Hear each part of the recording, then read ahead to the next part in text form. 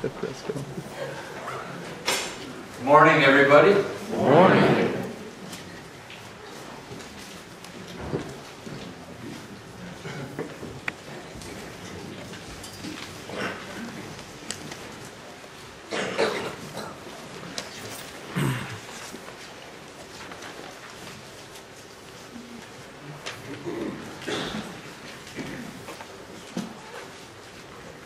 Jesus' end times discourse in Matthew 24 portrays three themes, just by a little bit of review. The first is the theme of deception. The end times will be viciously deceptive. The deception will have three characteristics: a tendency by God's people to misorder the events of the end times, the religious nature of the leadership in the end times, and the deception that's inherent in the mystery of lawlessness, the tendency of the human heart toward evil, deceptive in itself. The second theme that Jesus presents is the theme of persecution. It'll be a persecution of the elect, a war on the saints, and a temporary overcoming of them. The Bible says that there'll be two main pressure points in this war on the saints. One will be the pressure to cave into the worship of the image of the beast.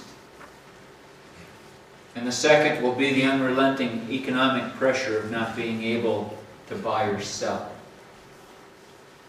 apart from having the mark of the beast. The Scriptures indicate that most of the church will be killed during those dark days. The third theme that Jesus presents in His end times discourse is the theme of victory. And this is the theme that we'll look at today. So let's pray. Father, I'm just so glad that you've given us your word and that we can read the end of the story. And even though we live in the midst of its pages right now, Lord, we know the outcome. And we know you're coming back. And we know that you will be victorious. I pray, Father, that you teach us to order our days rightly, that we might present ourselves to you with a heart of wisdom. Pray, Father, that you'd help us to live in faith, that we would not be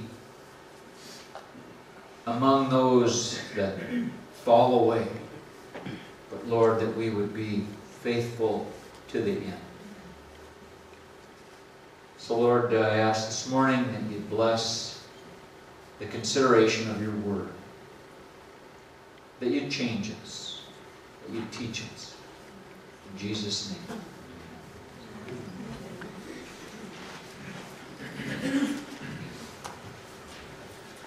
In keeping with our basic approach to understanding the end times writings, we'll look first and foremost at Jesus' words.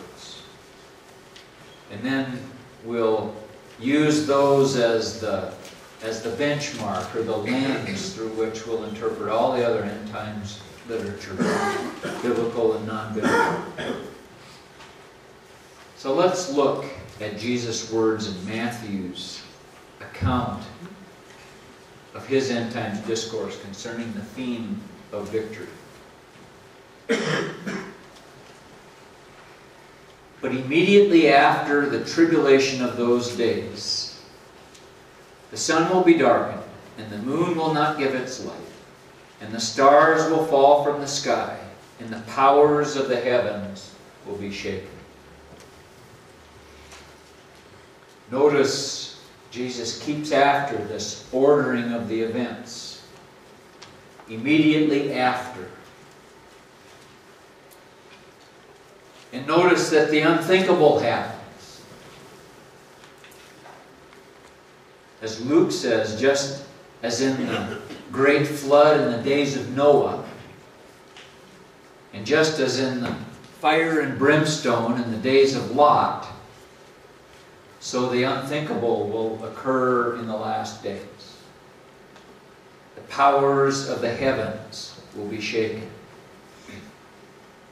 The sun will be darkened. Perhaps it's a solar eclipse. The moon will not give its light. Perhaps it's a lunar eclipse. Maybe like the one we'll see tonight. The stars will fall from the sky. The Greek word for stars is asteros. Maybe it's an asteroid event.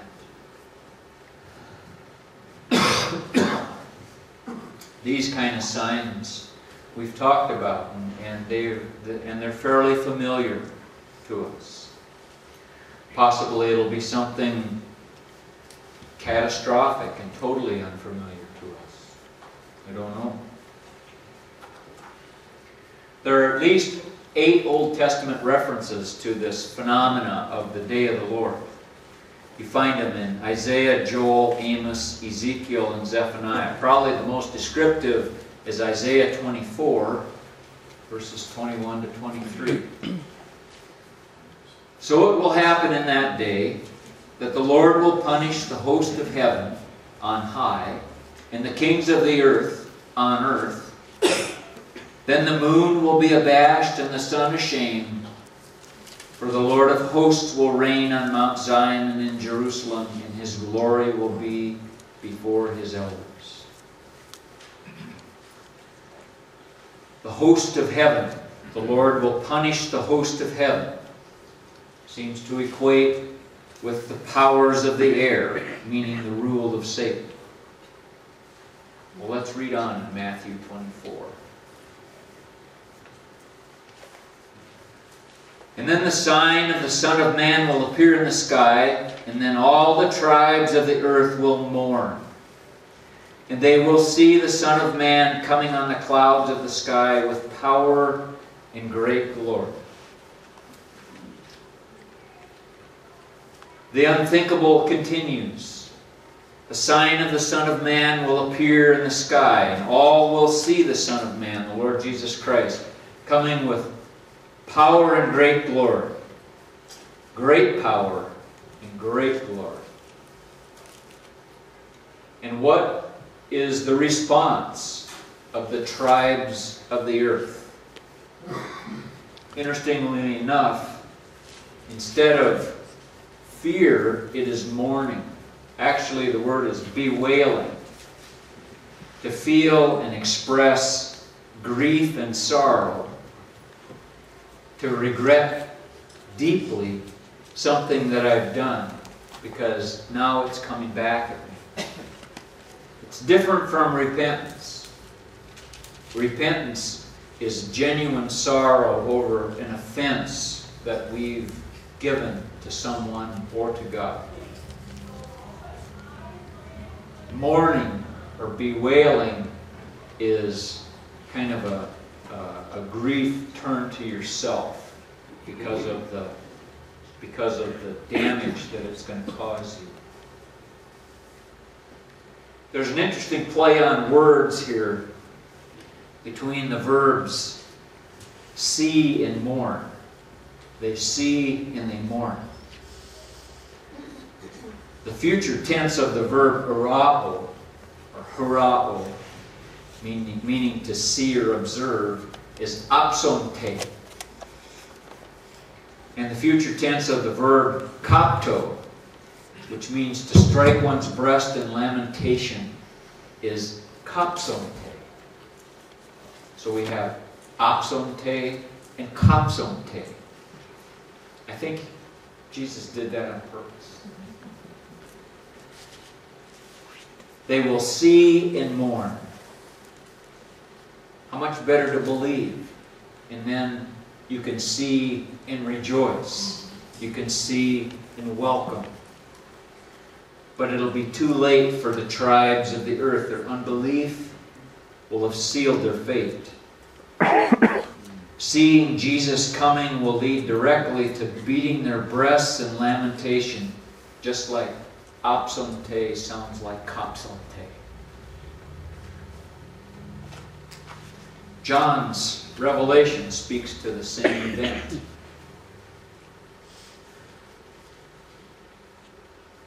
Behold, he is coming with the clouds, and every eye will see him, even those who pierced him. And all the tribes of the earth will mourn over him. Even so, amen. Notice that all those who see him will mourn over him. Indeed, and included in those who see him are those who pierced him. Obviously, a reference to Jesus' suffering and death. But those who pierced Jesus himself died 2,000 years ago. And I can tell you their eyes no longer see. They're just a pile of dust somewhere in the earth. Those whose eyes can see are those who have recently executed the church, the body of Christ. And something gives them cause to mourn. We'll look at this a bit closer in a moment. Let's read on with what Jesus said. And he will send forth his angels with a great trumpet, and they will gather together his elect from the four winds, from one end of the sky to the other. Remember the ordering of the events. Immediately after the tribulation of those days is when this event occurs. And it happens with the sound of a great trumpet. America's Revolution was started with the figurative shot heard around the world. This will literally be the trumpet heard around the world. So just to recap, let's get the ordering of the events straight. First, the great affliction. Second, Jesus comes with power and great glory. And third, the angels gather together the elect. Who are the elect?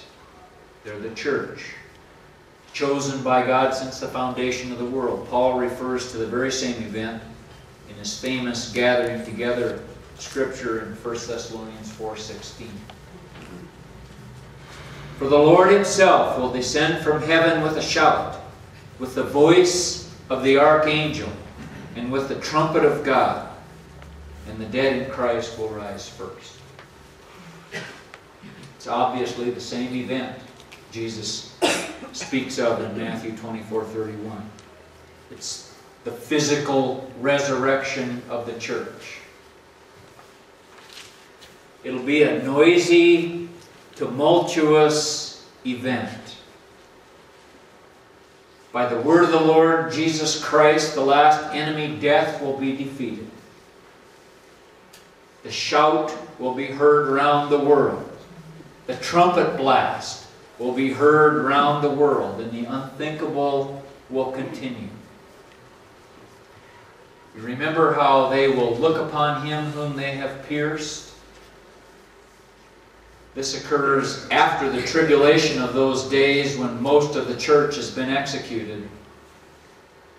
And now these saints are coming back to life. And they're being seen by the very ones who killed them. And they'll realize their great error. And they will mourn as they look upon the resurrected saints whom they have just murdered. The body of Christ. Luke adds more detail to our understanding of the unfolding events of the end times. And there will be signs in the sun and the moon and the stars, and upon the earth dismay among the nations, in perplexity at the roaring of the sea and the waves, men fainting from fear and the expectation of things which are coming upon the world, for the powers of the heavens will be shaken. And then they will see the Son of Man coming in a cloud with power and great glory. But when these things begin to take place, straighten up, lift up your heads, because your redemption is drawing nigh. Don't you just love that? But when these things begin to take place, straighten up and lift up your heads, because your redemption is drawing near. The tribulation of those days and the war on the saints will be so oppressive that those who do survive will have their backs slumped and their heads bowed. It's a picture of weariness and desperation. Take heart, the Lord says, because those days will be quickly drawing to an end. Your redemption is drawing near. John's Revelation has an extensive description of the coming of the Lord. It's one of my favorite passages. Revelations 19, beginning in verse 11. And I saw heaven opened, and behold, a white horse, and he who sat upon it is called Faithful and True, and in righteousness he judges and wages war. And his eyes are a flame of fire, and upon his head are many diadems. And he has a name written upon him which no one knows except himself. The return of the King. And he is clothed with a robe dipped in blood, and his name is called the Word of God. The first time he came as the King of Peace, riding on a donkey. The second time that he comes as the mighty King of conquest, riding on a white horse. His robe is dipped in blood. But we see here that when the King returns, he's not alone. So who's with him? And the armies which are in heaven, clothed in fine linen, white and clean, were following him on white horses. And from his mouth comes a sharp sword, so that with it he may smite the nations. Who are these armies of heaven? They're identified by their clothing, by their uniforms. Armies march in a uniform. They're clothed in fine linen, white and clean. And we've seen that uniform before, have we not? If you remember the fifth seal in Revelation 6:11, this is where the uniforms are issued to the souls under the altar. Because those souls under the altar were the slain because of the Word of God. It says, and they were given to each of them a white robe, and they were told that they should rest a little while longer until the number of their fellow servants and their brethren who were to be killed even as they had been should be completed also. Revelation 7:9 says, the great multitudes standing before the throne and before the Lamb were clothed in their uniform, in their white robe. 7:13, those who are clothed in white robes, who are they and where do they come from? And the answer is in 7:14. These are those who have come out of the great tribulation, and they have washed their robes and made them white in the blood of the Lamb. So let's read on about King Jesus. And he will rule them with a rod of iron, and he treads the winepress of the fierce wrath of God the Almighty. And on his robe and on his thigh he has a name written, King of Kings and Lord of Lords. And I saw an angel standing in the sun, and he cried out with a loud voice, saying to all the birds flying in mid-heaven, Come, assemble for the great supper of God, in order that you may eat the flesh of kings, and the flesh of commanders, and the flesh of mighty men, and the flesh of horses, and those who sat on them, and the flesh of all men, both free men and slaves, small and great. And I saw the beast and the kings of the earth and their armies assembled to make war against him who sat upon the horse, and against his army. And the beast was seized, and the false prophet who performed the signs in his presence, by which he deceived those who had received the mark of the beast, and those who had worshipped his image. These two were thrown alive into the lake of fire, which burns with brimstone. And the rest were killed with the sword that came from the mouth of him who sat upon the horse, and all the birds were filled with their flesh. Wow. What would you give to ride with an army like that? Park just finished their annual buffalo roundup. I saw in the paper that they estimated the size of the crowd was 21,000 people to watch that thing. One of my responsibilities when I worked in the park was to select the roundup crew each year for that event. So I developed a drawing system to ensure that at least some new people would have access to ride on the roundup crew each year. Oh, the politics and the posturing, presumption and the unfounded promises that people would make, and then they would look to me to honor. Those invitations to ride were a highly prized thing. They were the ticket to what a lot of people considered the ride of a lifetime, rounding up those 1,500 head of buffalo into the park's corral system. And it got to be pretty Western sometimes. Sometimes it was pretty ho-hum. Friends, the ride in Custer State Park to bring in 1,500 head of bison will seem like a little bitty carousel ride for a child compared to the ride with the king. I wrote a poem about that once. I'm not going to torture you with it today. I called it The Return of the King, and in it I imagined what it was like to ride with the armies of heaven.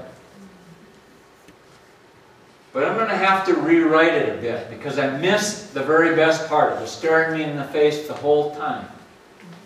And I just never really saw it.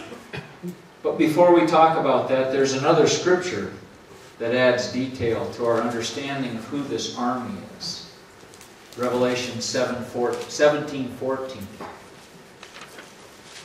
It speaks of the beast and the false prophet who wage war against the Lamb. It said, "These will wage war against the Lamb, and the Lamb will overcome them, because he is the Lord of lords and the King of kings, and those who are with him are the called and chosen and faithful." So who are those that are with him? They're the called, the chosen, and the faithful. Who gets to ride? The called, the chosen, and the faithful. But let me get to the best part, the part that I omitted in my poem. What happens as King Jesus assembles his army in the clouds just prior to the last battle? We read about it in 1 Corinthians 15. "Behold, I tell you a mystery. We shall not all sleep, but we shall all be changed in a moment, in the twinkling of an eye, At the last trumpet, for the trumpet will sound, and the dead will be raised imperishable, and we will be changed. You know, I don't know how many times I've read that passage at a funeral. People to look forward to the resurrection. I've never really thought about it before in relation to the army. The armies of heaven will be transformed. The trumpet of God, the war trumpet of God, will be heard round the world. The angels will gather the elect from the four winds, and the dead will be raised. The physical resurrection of the executed church will take place. The resurrection of the called, the chosen, and the faithful. And all those horsemen and horsewomen will be changed in the twinkling of an eye. Changed into what? Paul said that we'll be raised imperishable, immortal. The entire army will be armed with resurrection bodies. Jesus will go to war against modern armies horseback with immortal soldiers. Jesus will face tanks and guns and bombs and aircraft and attack helicopters, and it won't matter. His soldiers are invincible, and he will slay them with the sword of his mouth, his word. The armies of this world can shoot those horse soldiers, they can nuke them. It doesn't matter. They're immortal. They're coming. And they keep coming. And there's nothing the tribes of this world can do about it. Thus, we will ever be with the Lord. Thus, in this way, we'll begin the rest of eternity. Hallelujah. Wow. Heidi, would you come and lead us in our lesson?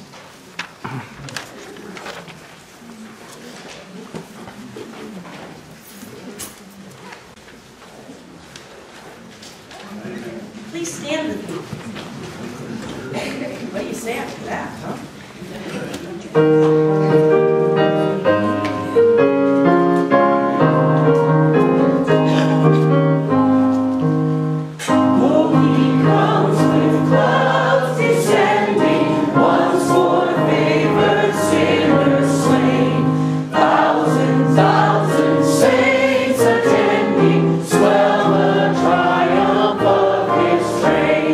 Hallelujah, hallelujah.